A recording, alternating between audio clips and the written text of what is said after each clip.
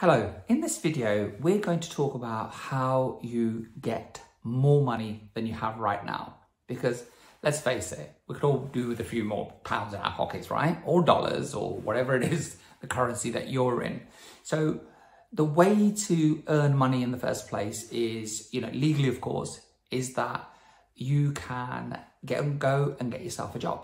So a lot of people are employed by others, by companies, by governments, and they basically sell their time for money. So you agree a contract which says, this is how many hours I'm going to give you, and your employer says, great, we're going to pay you this rate of pay, so this is how much we're going to pay you. So that's a contract that we enter into, contract of employment, and we get paid accordingly.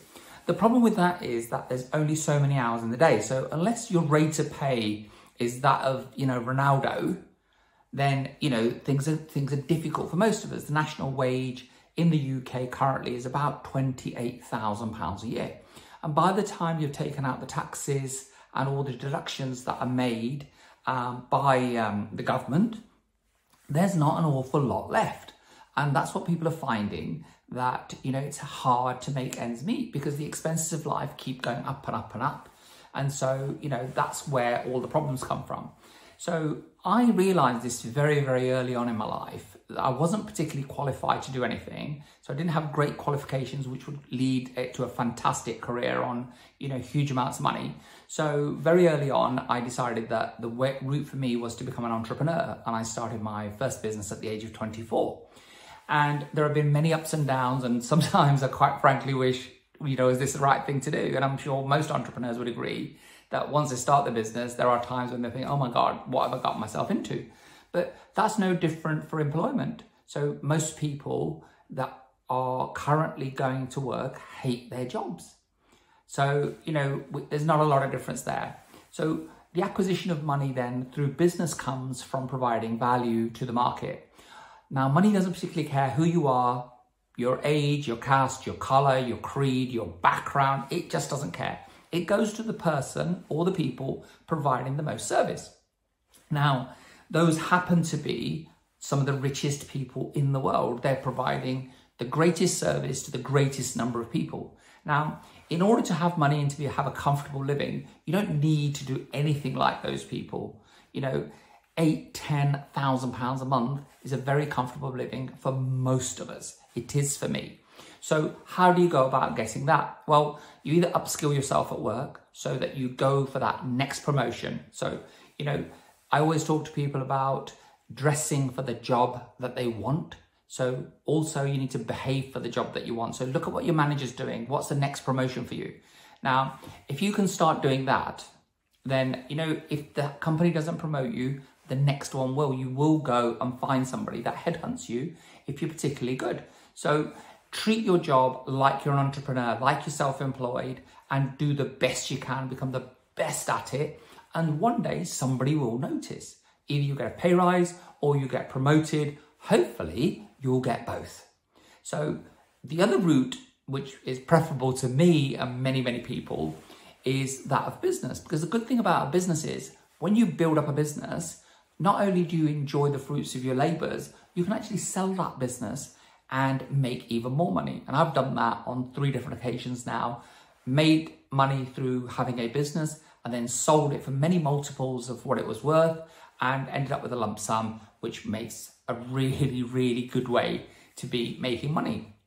So what service do you provide? Well, provide a service that you are good at providing. The thing about self-employed people and business owners is they love doing what they do. So hence they spend many, many hours when other people are asleep, they wake up early, they stay up late to do their widget, whatever it is that they're supplying to the market. And so do something that you love, then it will never ever feel like you've done a day's work in your life. So start small, start part-time, and get that business up and running as quickly as you can. Educate yourself, upskill yourself. You will need expertise and you'll need some capital. And there are people that can help you with all of those kind of things. The world is full of resources that you can go out and do. But something? What you've got to do is dedicate some time. So if you are the type of person that comes home, crashes on the sofa and watches sport all night, or your favorite soaps, or, you know, whatever else it is that you're doing that's not productive in furthering you for your goal of extra income, it's not going to come for you. So there are going to be some sacrifices, you know, and I can honestly tell you today that television really, really bores me. I find it, I get so agitated, even when I'm trying to watch something, because I want to pull out my phone, I want to be looking at things, writing things down, and I'm constantly doing that. And you find that, you know, because we all have the same 24 hours in the day. So take away your 8 hours of sleep, a couple of hours for your personal hygiene, a couple of hours of traveling to and from work, a couple of hours of eating and looking after yourself, a couple of hours of family time. There's probably about 10 hours left. Now, you've got 10 hours to make the life of your dreams. But if you're then spending 2.5, 3 hours on social media, another 2, 3 hours ringing up friends and talking about nonsense, there's not a lot of time left to be making money. And that should really be your number one priority, because once you've gotten to your system that you can make some money, then that can just be on autopilot, because we spend money whilst we sleep. You know, the electricity bill still needs paying. You know, the standing charges are there, the gas bill, the mortgage, the car payments, the credit card payments, they're all running up debt. You know, the interest doesn't stop on your credit cards when you go to sleep. So you need to invent a system whereby you make money whilst you go to sleep. Makes sense, doesn't it? So those are the kind of things that you need to be thinking about. And those are the kind of things that will really, really get you to the point of making more money. You know, we live in a fantastic democracy. We live in a fantastic time. We live in a fantastic country. Opportunities are all round. And during this time now, we're going through the greatest transfer of wealth known to man in history ever. So the top people in the world have gained $400 billion in their wealth during this pandemic.